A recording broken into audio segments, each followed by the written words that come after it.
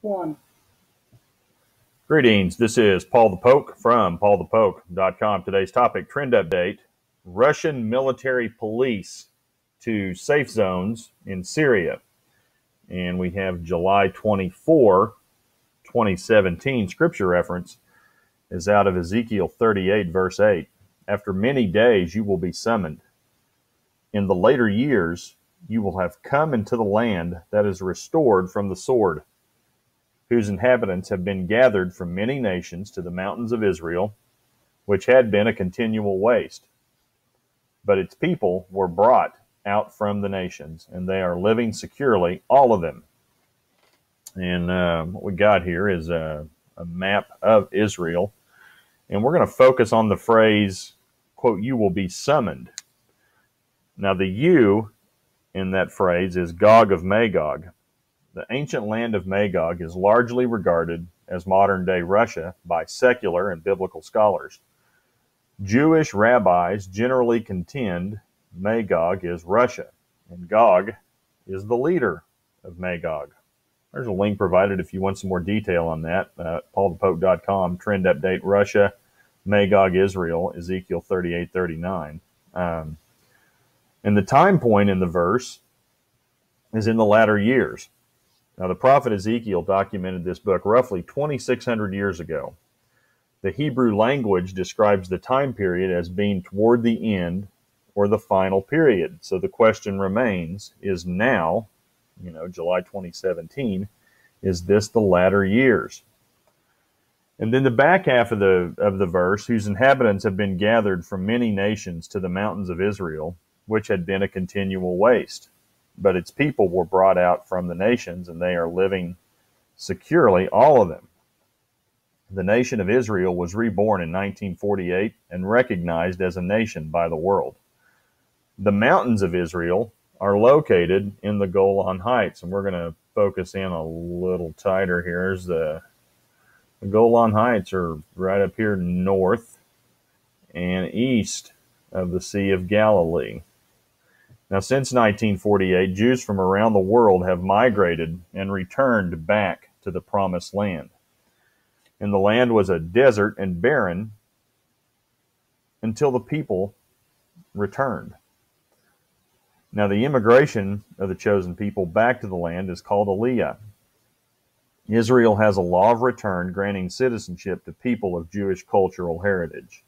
And today, the population of Israel is roughly 8.3 million for the latest census numbers. And that's Worldometers Info, World Population. Israel is a link provided for that. Now, some would argue whether or not they are living securely, all of them. Basically, Israel has a lot of terrorism that's taking place right now in its country. And I think that piece of the prophecy is up for debate as of July 2017. But we also know the future holds a faulty peace deal for the people of Israel, and there may be a time where they're granted a false sense of security. Now, the context of Ezekiel 38 is a future invasion of Israel from the north. Gog of Magog will lead this invasion through the mountains of Israel, or the Golan Heights. And again, that's this area up here north and to the east of the Sea of Galilee. Which brings us to today, July 24, 2017, and this is out of Russia. The Russian Defense Ministry issued the following statement.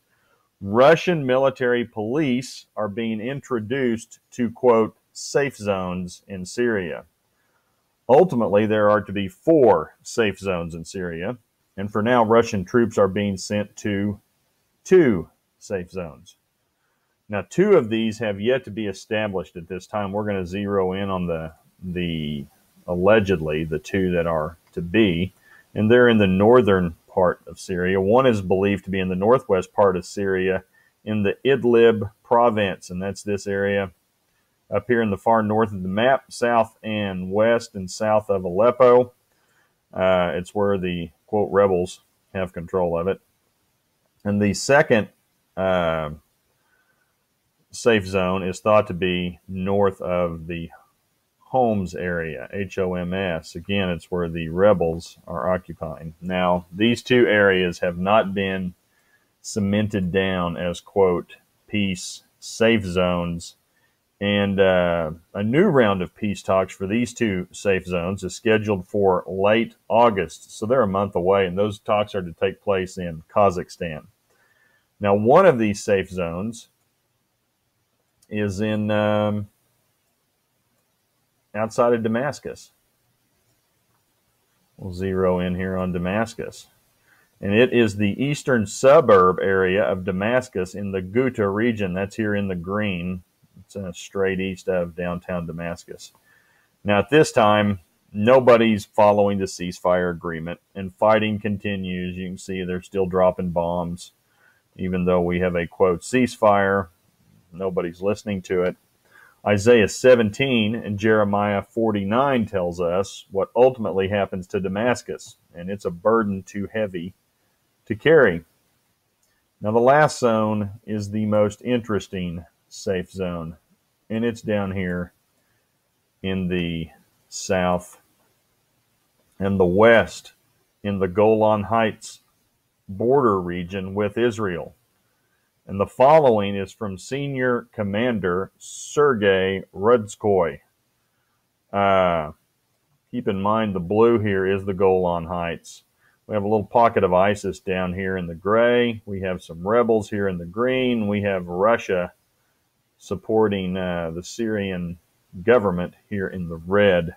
And this again is from Senior Commander Sergei Rudskoy.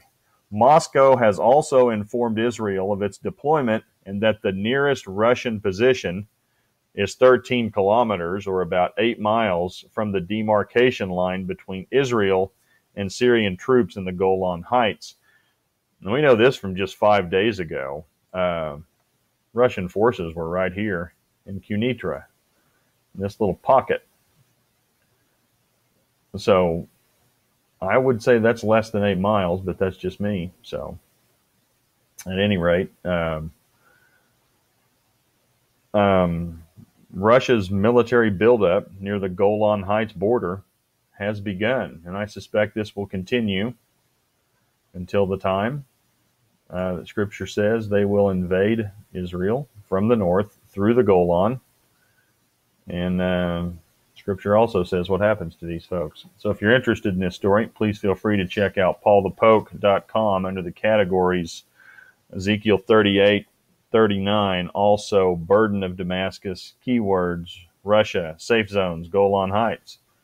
Appreciate you guys listening. Thanks a lot. Take care.